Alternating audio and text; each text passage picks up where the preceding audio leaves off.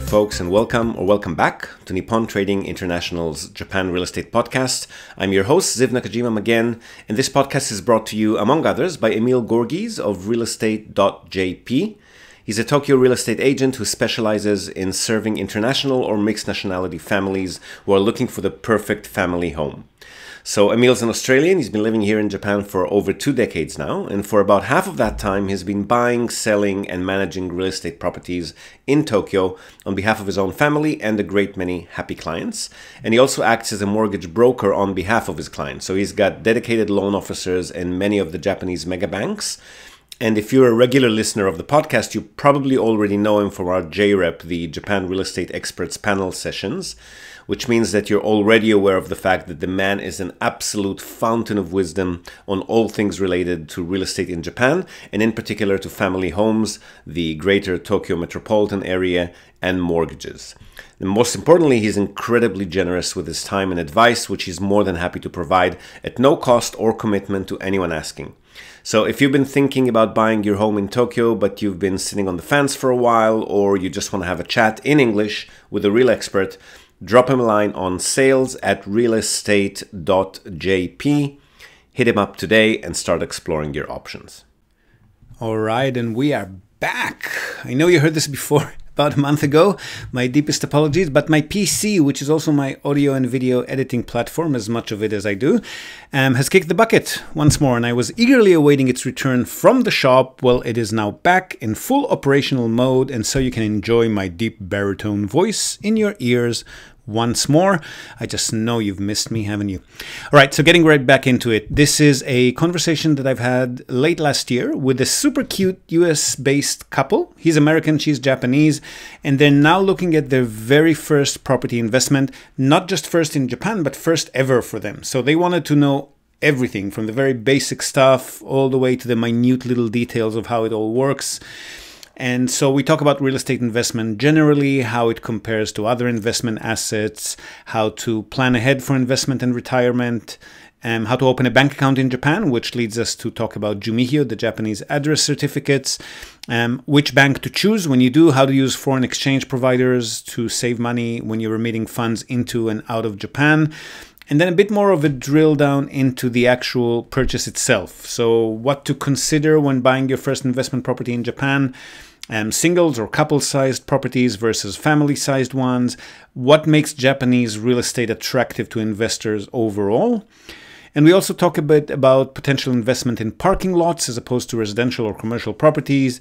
When to resell your properties and how to get your money back. How old should the properties be, both on purchase and on sale? And qualifying for mortgages, and if you don't qualify, what and where can you actually buy for 5 to 10 million Japanese yen, so under 100,000 US, viewing properties and checking out locations before purchase, due diligence research, calculating yields, negotiations, tenanted versus occupied, and also the logistics of it all. How long does the purchase process actually take? What do our services at NTI include and how much do they cost? What's included in our deal analysis spreadsheet and how it all works? We covered insurance policies, what types exist, what do they cover? So really a bit of everything. Really good introduction to property investment here in Japan, I thought at least. I hope you enjoy the conversation, and I'll see you again on the other side. Yep, cool. So what sort of property, for what purpose? Where are you living now? What are you planning to do? So we live in upstate New York, maybe 2 hours past Albany. Okay. And Saori's family is in Hiratsuka, which is Kanagawa. Yep. Hiratsuka. Yep. So we're looking for so basically an investment property. The United States started raising interest rates, as I'm sure you're aware of. Yep. And we cashed out,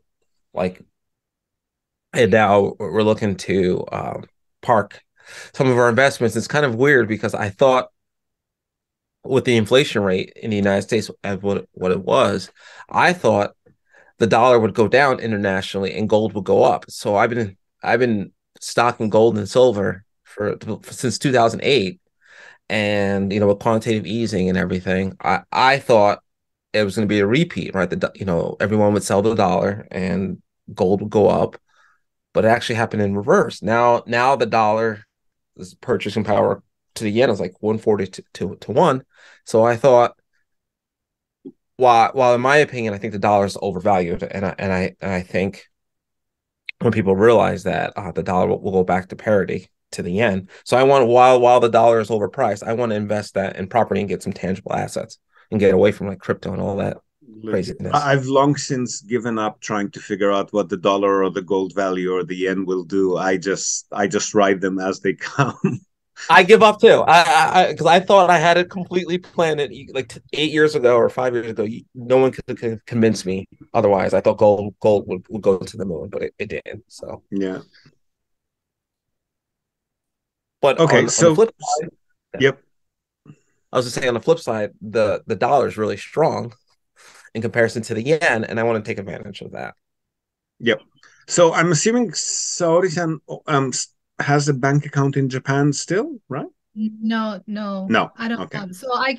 So we're going to Japan from December 3rd to January 6th, around there. So I can make a bank account. Yep. And I also want to know which bank you recommend. Well, to make it to open a bank account, you need to first have a Jumihyo, right? You need to tell them that... I will switch to Jumihyo when I get there. Yeah, so I have no problem to make it. Which bank account? I don't think it matters that much.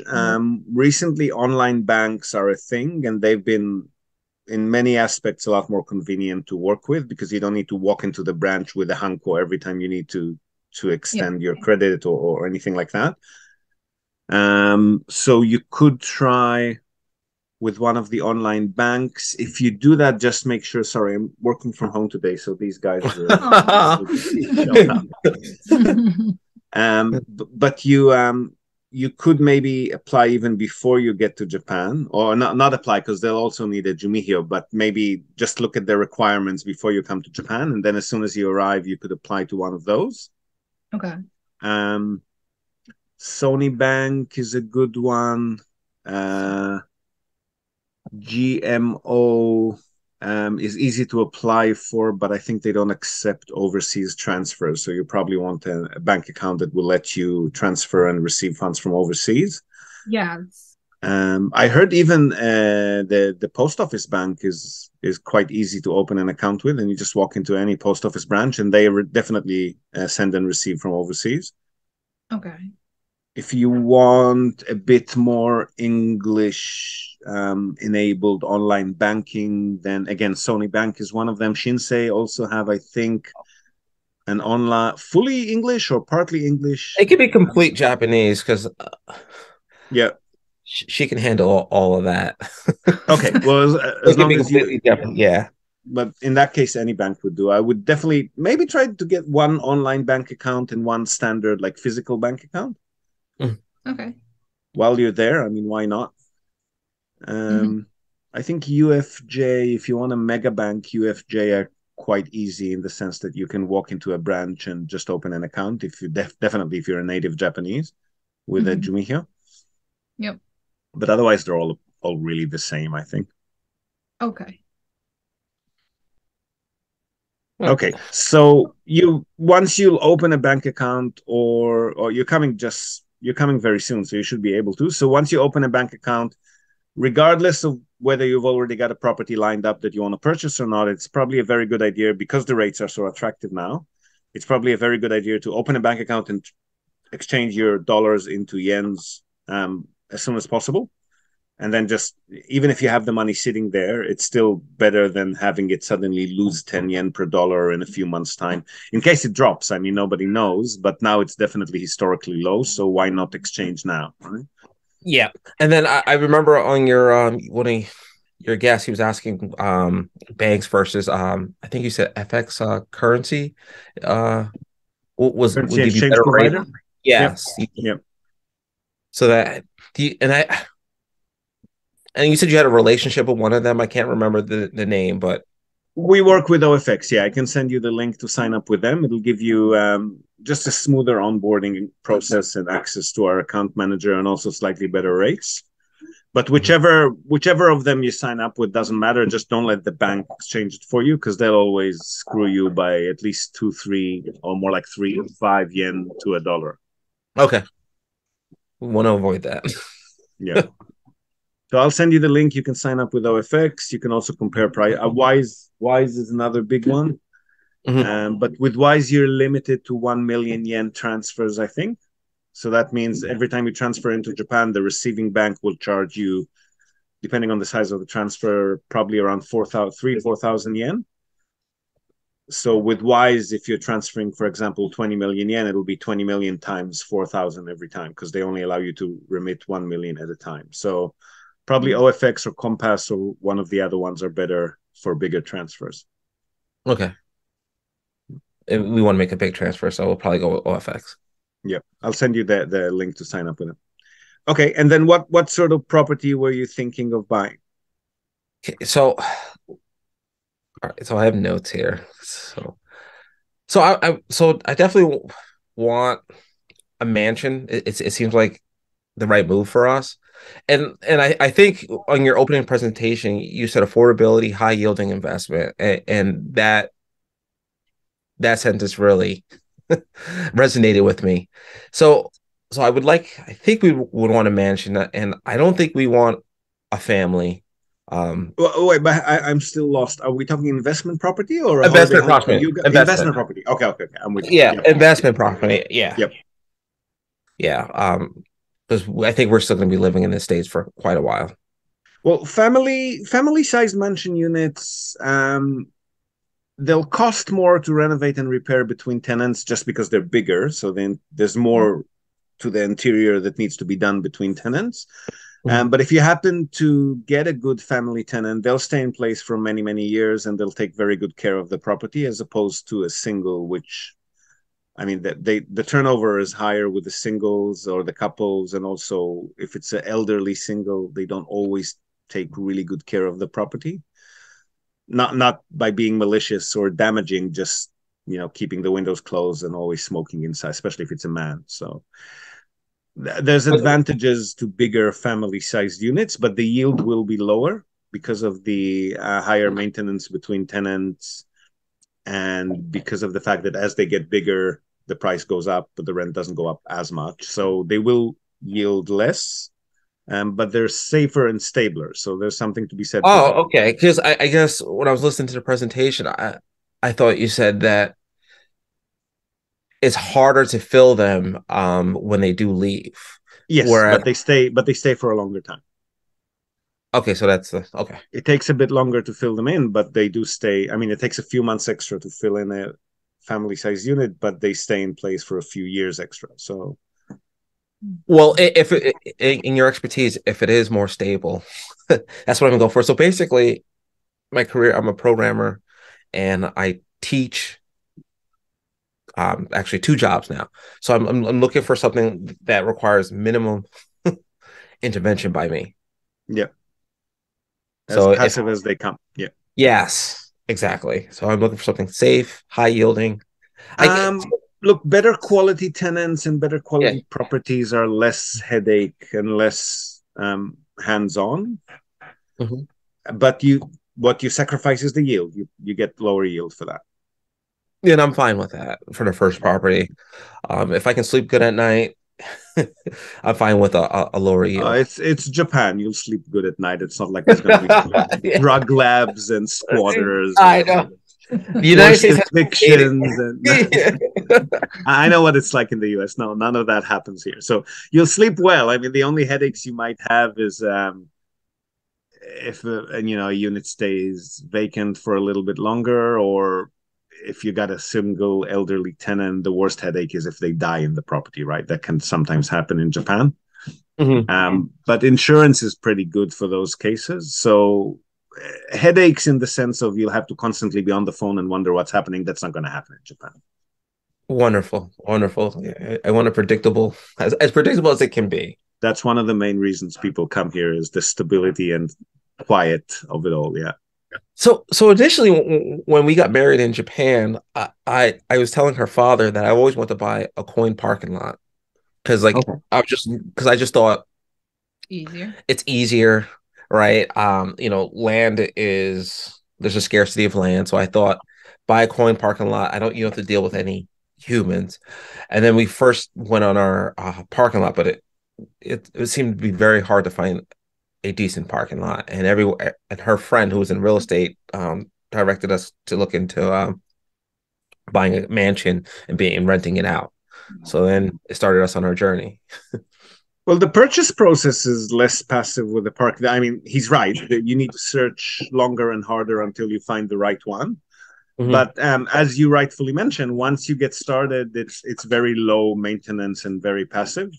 But it is, I mean, it's passive from a, let's call it troubleshooting perspective. There's not much maintenance. There's no tenants moving in and out. None of that. It's just asphalt and the occasional like boom thing to fix. But from a mental bandwidth perspective, it is more time consuming because it's a business. So every month you need to examine how much money you've received. It's going to ebb and flow with, you know, season, depending on location, maybe seasonality, maybe because people are just not coming out as much. So it's different in the sense that you do need to keep your eye on the bottom line every month a bit more frequently, and you need to maybe tweak your prices or consider renting out by the month if you're not getting enough coin customers. So that there's stuff to think about. It's not passive in that sense.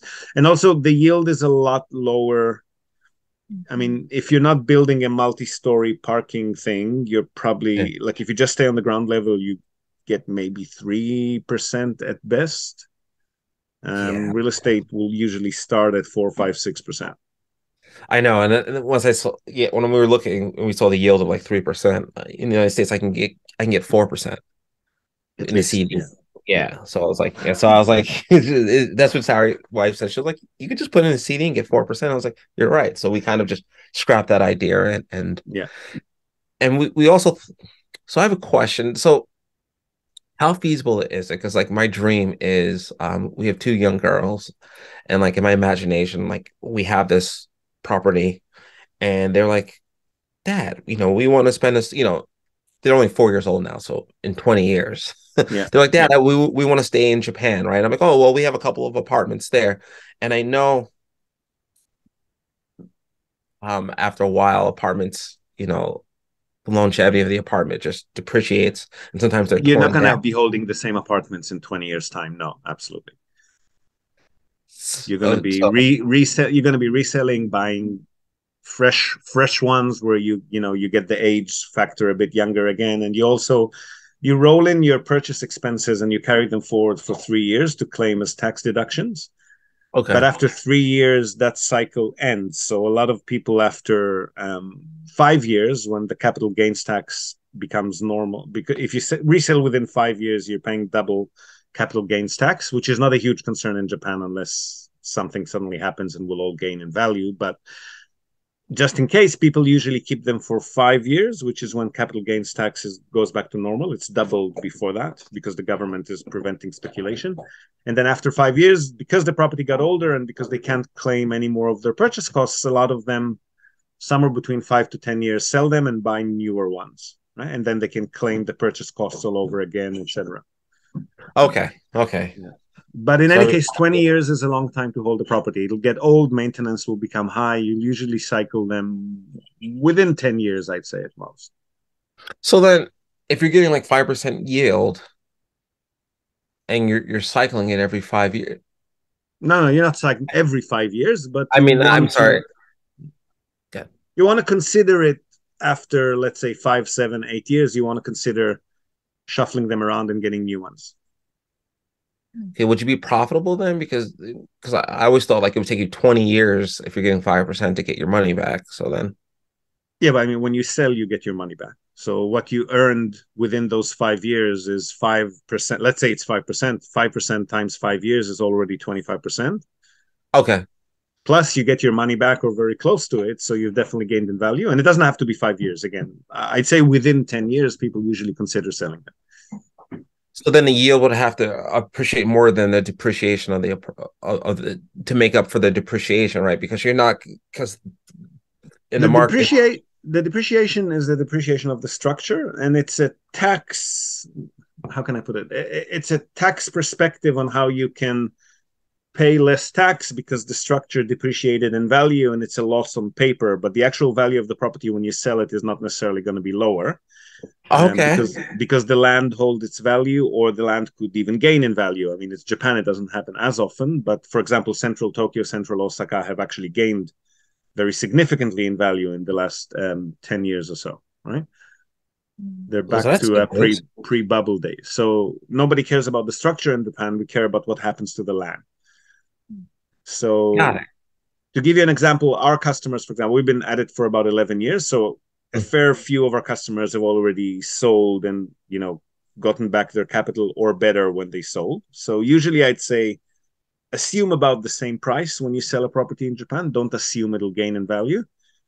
In most cases, it's not going to lose in value. If it does, it's going to be similar to what you might gain. So maybe somewhere between 5 to 15% gain or loss. Okay. So that's not plus whatever you gained in rental income by that time. Nice. Yeah. So the 10 years to get your investment back is if you're keeping it's not going to be 10 years. It's going to be more like 15 or 16 years. That's if you keep holding your investment for 15, 16 years, not selling it, then by the end of the time, you already got your money back. But that's, again, your money back plus all the rental income you've accrued during that time. So we don't look at just the value. We look at how much you got when you sold it, and we look at how much you gained in rental income by that time. Okay. Thank you for that. I was a little sorry if it's too many numbers and stuff. I can try to slow down. No, I know I'm following pretty well. I appreciate that, because so then we would just have to keep rebuying and reselling and stuff, but we still can give them a place to live over time. You don't have to, but if they get to the point where, let's say, the building is 40, 45, 50 years old, they're less attractive to tenants. The building costs, the building fees that you pay every month go up because the owner union has more to maintain and repair. And around that time, the owner union itself will start considering selling the whole lot off to developers because it's getting too expensive to maintain. So you usually you're not going to get to a property getting beyond 45, maybe. I mean, we don't have anything 50 years old, but I guess we could get there at some point. I mean, us or our customers. You wouldn't usually go far beyond that. Usually you'd resell them, or the entire building will be sold before they reach that age. Got it. But but I mean, being a property investor, the term passive income is misleading because you're always fine-tuning your portfolio. You're selling something, you're buying something, you're expanding, you're diversifying to different locations. There's mental bandwidth involved. Don't expect it to be completely hands-off. Okay. Yeah. So that's good to know. That's a good reality check, because I was So I have another question. So is this a feasible strategy? Is that we do have because I do want to take advantage of low interest rates in Japan, because it's like almost free money, but the problem is we don't work in Japan. So could we use the rental property income as a way to show, after a couple of years, to show the bank we have income, because they won't be able to verify my income in the US? Can we use that after a couple of years, and assuming that they don't raise interest rates? As a non-resident, that would be challenging. What about her and her name? So the feasible option would be maybe if Saori-san, if she's actually residing in the country and the properties are all under her name, or both of your names. But if it's both of your names, they'll calculate that as 50% income, right? Because the Gaijin is taking 50% to the US and 50% remains with the Japanese, right? So if Saori-san has residency and maintains her residency, meaning the immigration department thinks, or she is physically in Japan, then that would be considered a Japanese income history. But in any case, without residency or without having an incorporated entity that's residing, so to speak, in Japan, they're not going to give you a loan, right? So you have to live here and make money here. So you're satisfying the making money here requirement. But first of all, depending on how many properties you've got, how much income they're generating, how much the bank will lend you, depending on the properties you're planning to purchase, it might not be a huge amount. Mm-hmm. And the other thing is somebody or a company need to actually be living physically present in Japan. Okay. So that's a big hurdle then. Because I was hoping that we could leverage, the income from the property to borrow out someone else's money. You could if you moved here for a few years, got the loan, and then they're not going to recheck it to see if you're still in the country or not. Once the loan is in place and you're making payments, that's it. But to kick it off, you'll need to appear as if you're residents with at least 1-2 years of income in Japan. Okay. And is there a way where we could make it look like she's living in Japan, or?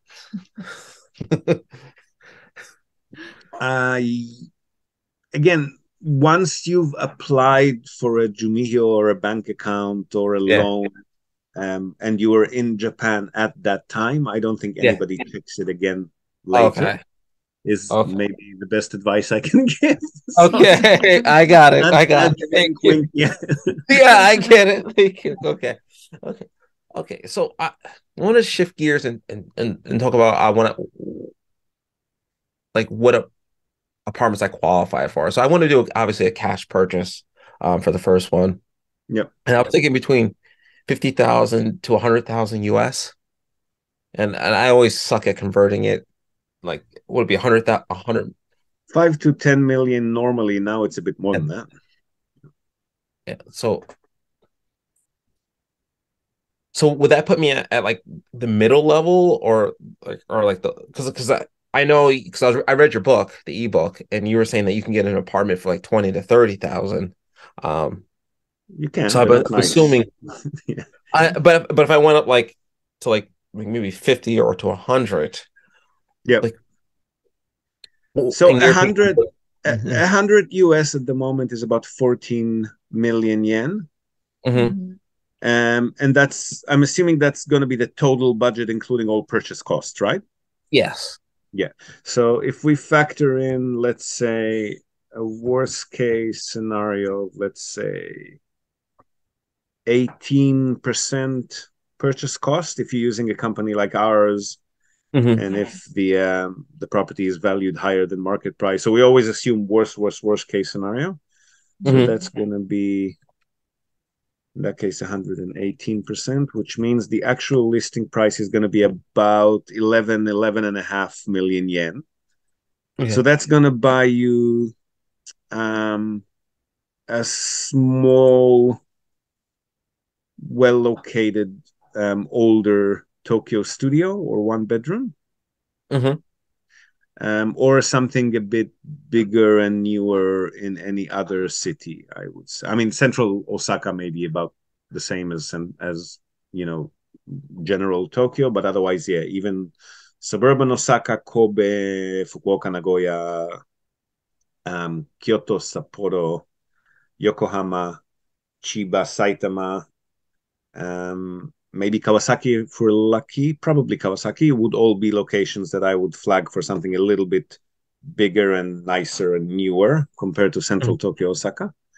So it would be a bit beyond entry level. I'd say good, nice, stable cash cow, but not too miserable kind of thing. We interrupt this broadcast to tell you about Tokyo Family Stays. They're a short-term rentals company in Tokyo, and they offer a home away from home experience, which is just perfect for remote working, quarantining, if that's still a thing, or if you just need somewhere quiet to get away from the world. They offer a variety of options for families, corporate relocations, or even if you're simply transitioning between homes in Tokyo. The properties are super comfortable, tastefully furnished, fully equipped with all amenities, and they accommodate up to 10 people. So really the only thing you'll need to bring with you is your toothbrush and maybe a change of clothes. They come with fast unlimited wireless internet, dedicated workspaces, and fully equipped kitchens, and they're just a delight to stay in. Fantastic alternative to Japanese business hotels, which if you've ever stayed in one, you probably know they're tiny, they're noisy, fine for a night or two if you're on your own, but longer term or with a family, you'll probably feel you're in a jail cell very quickly in a Japanese business hotel. So if you want to give yourself a sense of space and freedom by renting a real home with comfortable Western beds, including all the necessities like baby bedding, children's toys, high chairs, etc., you definitely want to reach out to Tokyo Family Stays. They've been at it for over a decade. They're a fully licensed Minpaku or short-term stay operator. And as a special bonus for our viewers and listeners, they're also throwing in a breakfast basket upon arrival for anyone who books and mentions the Japan Real Estate Podcast or NTI. And not only for guests, if you're a property owner, you've got an investment property that you want to tweak for higher profit, or a holiday home that you want to rent out when you're not using it via short-term stays, drop them a line today, see how they can help you maximize your property's income. And again, as a special bonus to our viewers and listeners, they're also offering a free audit of your existing short-term stay listings without any obligation whatsoever. So feel free to reach out to them at tokyofamilystays.com. Well worth a visit. And again, if you're in the market for a family home in or around the Tokyo metropolitan area, Emil's your man. Don't be shy to reach out to him as well at sales@realestate.jp. And now, back to the podcast. Got it. So would you recommend, because I know you spoke highly of Fukuoka. And getting a little bit pricier here, but not Tokyo level still, yeah. So, okay. But for us, though, it's hard to see the Fukuoka property.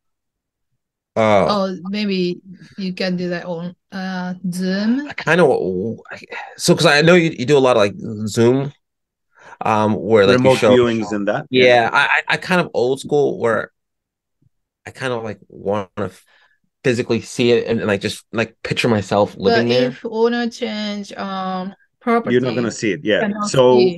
But you don't have to see inside, but you can you can see outside, and you can get a feeling of the town, like the personality, the culture. Well, when you're here in December, you said. Sorry, when you're here in December, why don't you drop by for a few days, and we'll take you on a tour around town.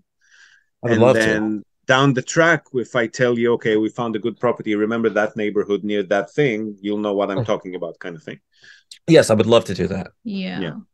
So if it's Fukuoka you're after, but I mean, we're happy to do any place. But like Saori-san was saying, if it's tenanted, there's no meaning of you being here. You're just going to be able to walk around the building. Yeah, so I kind of just want to walk around the building, see the local, maybe take a picture of us because it'd be our first property where we can put it. You can do that after you purchased it too. You can actually come here, stand outside the building. I kind of want to do that, right? Because it's like I'm a sentimental guy where I just want to, We do have. I was actually when we started the business 10 years ago, I thought everybody would be like you. I'm surprised and happy to report that 90% of them are not, but we still have 10% of our customers who want to physically be there before they actually pull a trigger. So yeah, I want to just feel it, right? So yeah, so it's really exciting for us. Just to have an asset that's outside of the market,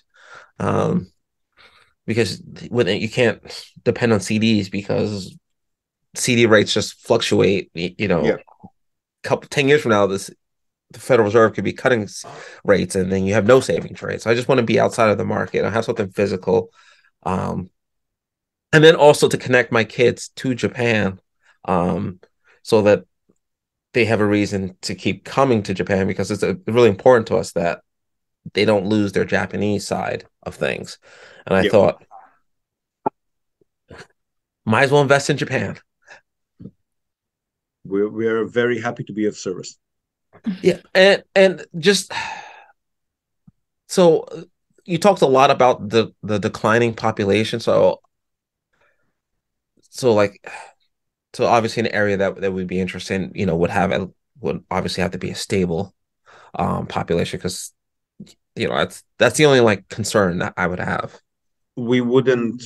When we go through a due diligence process with customers and we provide sample properties and they tell us what they think about and we tell them what we think about them and we fine-tune the selection, from the get-go, you wouldn't find any properties in there that are not in areas with stable or growing populations. We wouldn't even research. I mean, we research obviously, but when we see one of those cities, we just put it aside. We don't actually go there. So Got it. The potential properties you'll receive from us will definitely be in those kinds of cities.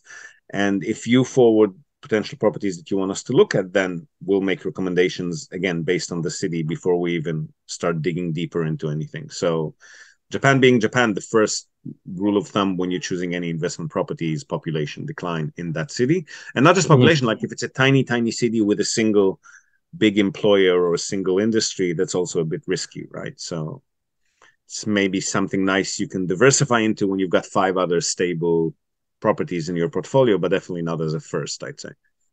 Got it. And then when you do the search, like I kind of made like a criteria that I would love to have, like, can the property have something like interesting about it? Like, can it be near a school?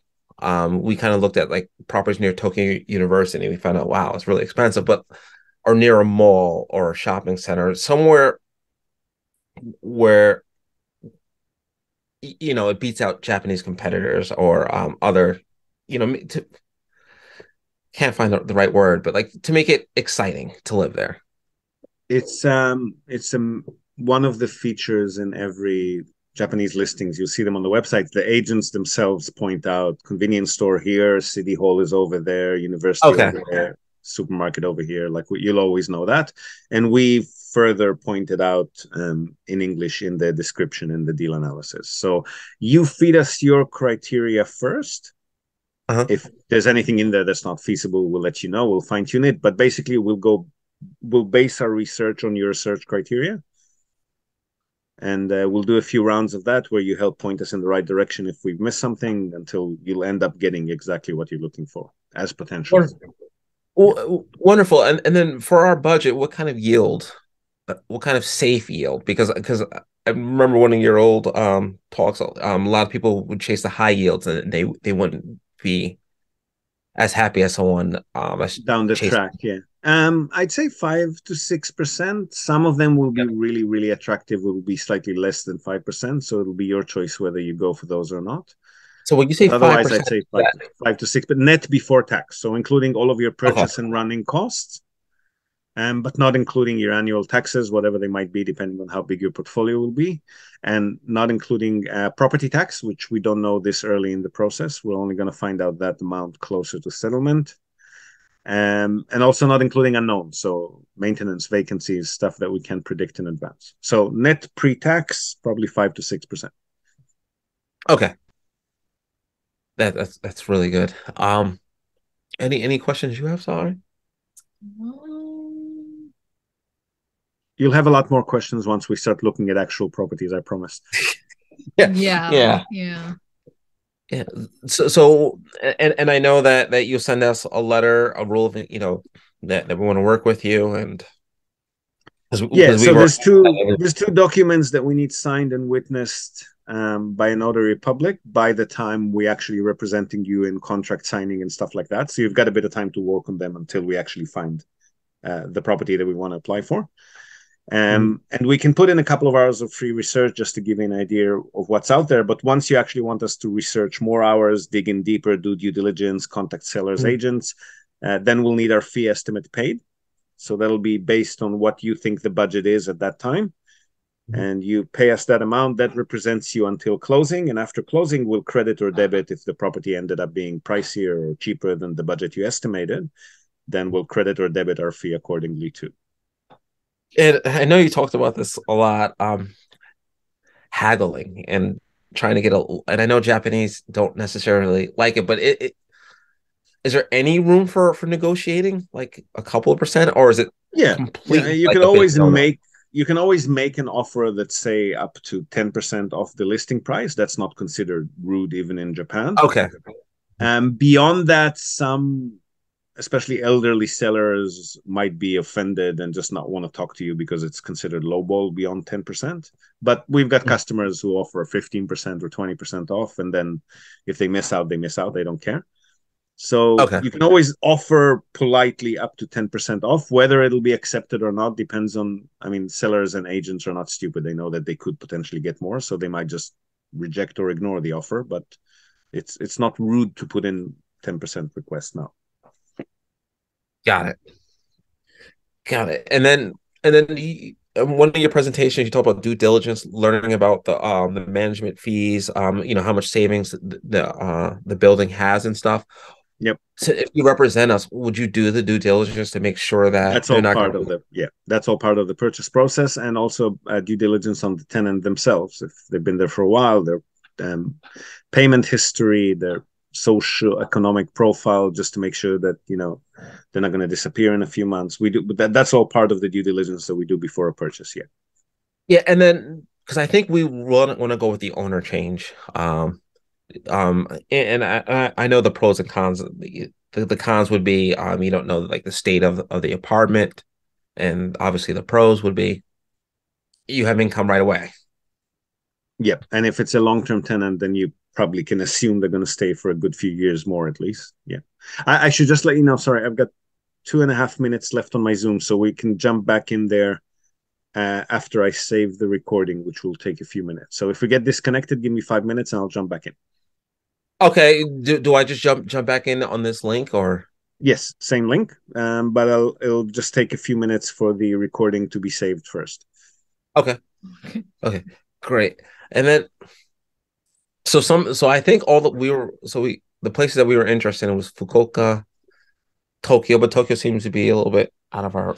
Yeah, but if you Kanagawa area or Tokyo area, we can go physically see. Yep. Fukuoka, it's too far. Can't. Well, maybe if you wanna look at places that'll be easy for you to visit, maybe we can also look at Chiba City, Saitama City, Yokohama City, and maybe Kawasaki. That's all within easy reach for you from Tokyo, right? Yeah, and then he's working in Japan too, so the time is just limited. I can make I can be a little okay. But we do have 3 days where we're going to be in Tokyo.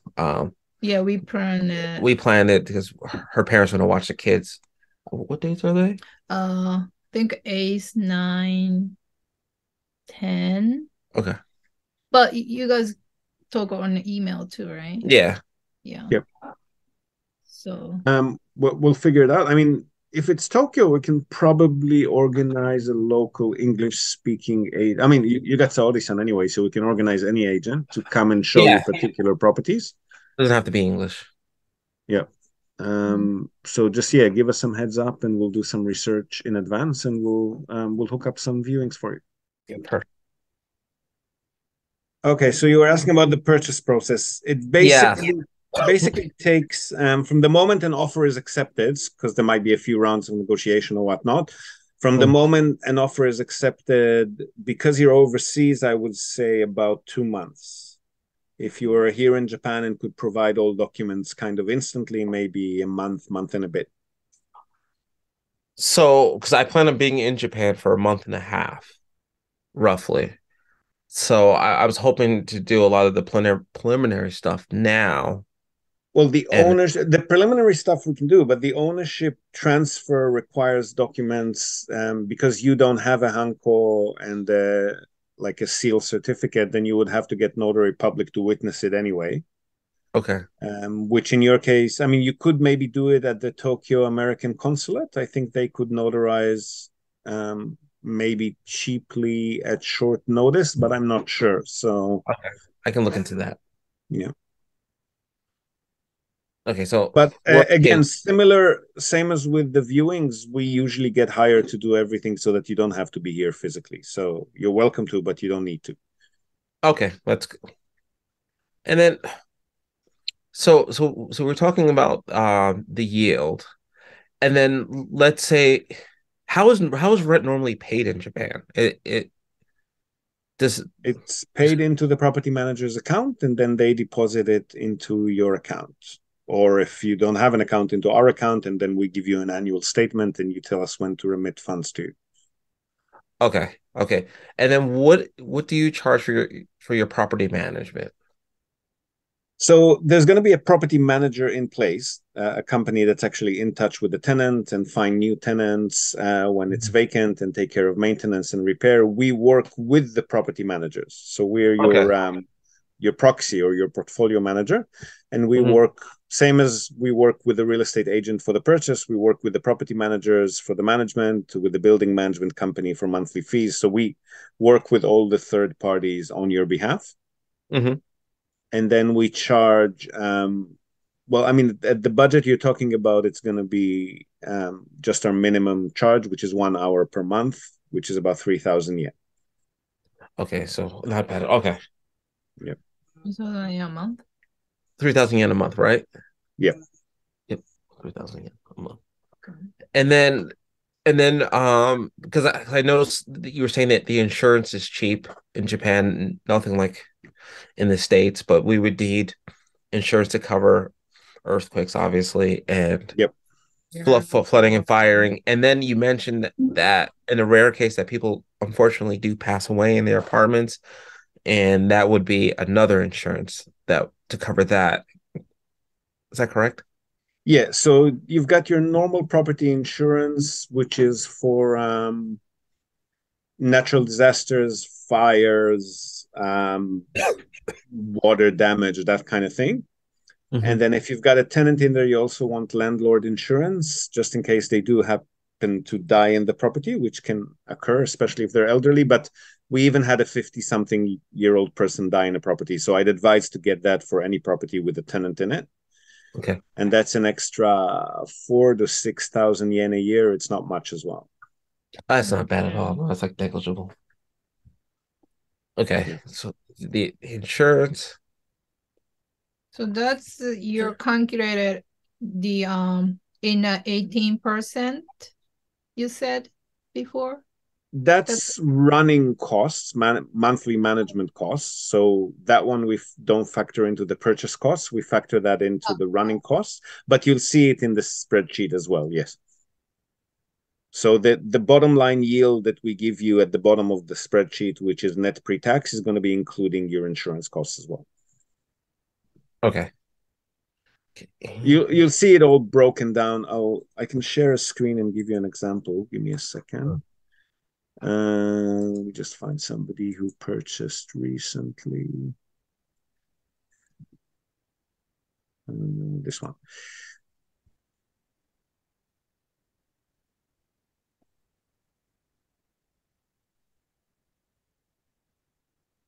So share this.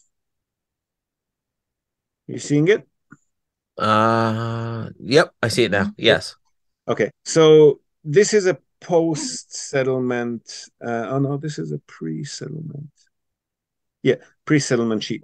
I'll show you this one, then I'll show you a post-settlement one. So when we're evaluating a deal, we still don't know all the bottom line costs. So all we can have is assumptions at this stage. So here we put in a worst case. This was a really cheap property, so it's not 18%. It's a bit different. But here we put in the worst case purchase costs. And then by the time we go to settlement, it'll just get lower than that because we're assuming a worst case, but actually legal and registration, we can discount a little bit. The agent fee is not going to be so high. Purchase tax is also assumed worst case. So it'll only improve by the time we get to settlement. And here you can see, again, assumed because we don't know final costs at this stage, but here you can see how much worst case insurance might be, how much the property manager charges, how much the building fees are, and how much our fee. So this is purchase costs, and this is all running costs. Okay. And then the bottom line down here shows you how much you're getting in rent, how much it actually works out to be on a monthly basis after all of those costs are calculated. So you see here, the difference is rather big between 39. The actual rent in pocket is 21,000 a month. And the total return at the bottom is going to be 4.3 net pre-tax annually. So you'll see all of this. Yeah. And then wonderful. Let me show you one that.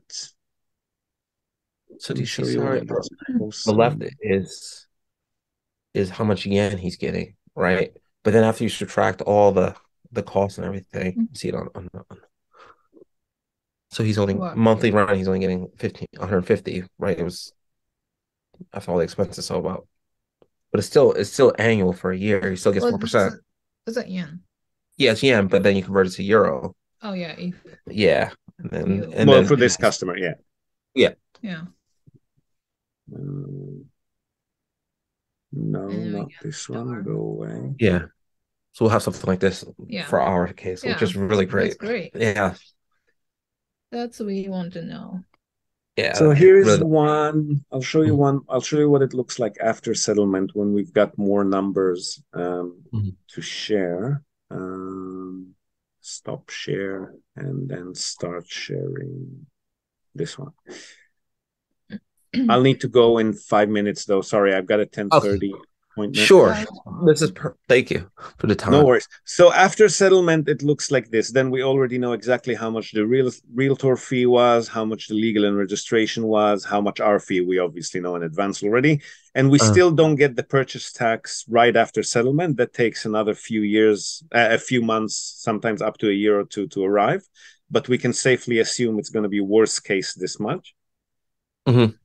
We already have a better idea of insurance, but still an assumption at this stage because we actually get the policy a few days after settlement. And then we narrow everything down. This don't expect to get that. That was a good few years ago, I think. Oh, no, that was just now. Because he bought from an existing customer, so we could retain the high yield. Yeah, sorry, ignore that. And then we'll give you a more accurate percentage of what you're... And also notice here on the right, we give you... attractive features for the unit, building renovation history, how much they've got held in reserve funds, what they've done in the last few years. And if you have a tenant, we'll have tenant info here as well. So we narrow it down and we give you more accurate prices as we near settlement and even more accurate after settlement and so forth. Great. This is exactly what we want.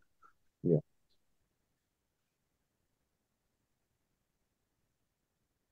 So I guess next steps would be for you to maybe decide what you want to do during your visit, where you want to go, if you want to just look around Tokyo, if you want to look in other cities, if you want to actually look at potential properties, or if you want to just have get an understanding of neighborhoods and the city. And so, I mean, let me know what you're planning to do during your trip. And then after the trip, you can decide if you want to immediately purchase something that you've seen or you want to continue the process remotely. You'll probably have a better idea by then, I'm guessing. Yeah. So moving forward, so we can send you properties that we would be interested in, and then because we'd have like about 2 weeks before we fly to Japan, and then you would send us properties, and then we can kind of narrow down our search, so that when we hit Japan, we'll have maybe 3 or 4 properties that we're interested in, and then we can look at them physically, and then we can just take it from there. If you're here for a month and a half, that'll work. Yeah. So I think that's what we'll do. Not a problem.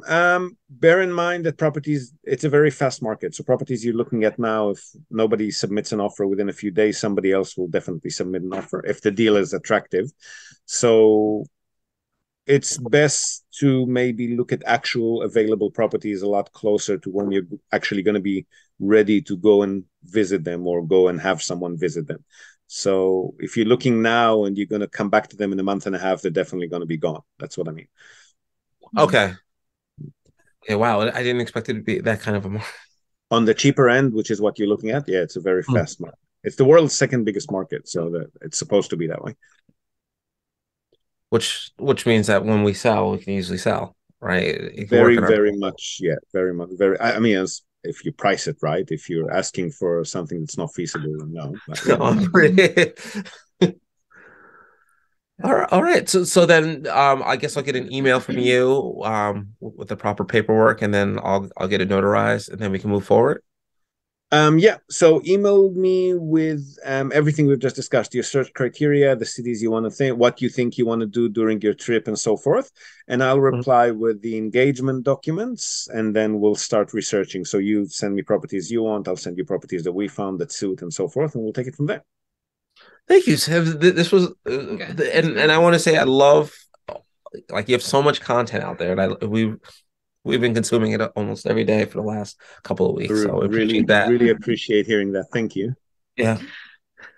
All right. So it was nice meeting you finally. Nice meeting you. Yep. And yeah, look forward same here. Yeah. Speak to you soon. Yeah, speak to you soon. Bye. Thank you. Bye-bye. So there you have it. Well and truly back in the saddle now, folks. Huge apologies again for being gone so long. Hope you've enjoyed the chat, and I promise to see you again very, very soon. Now, before we go, we're also, as always, going to tell you and also link to our other sponsor's website. That's Hiroshi Shimizu, immigration lawyer and administrative scrivener.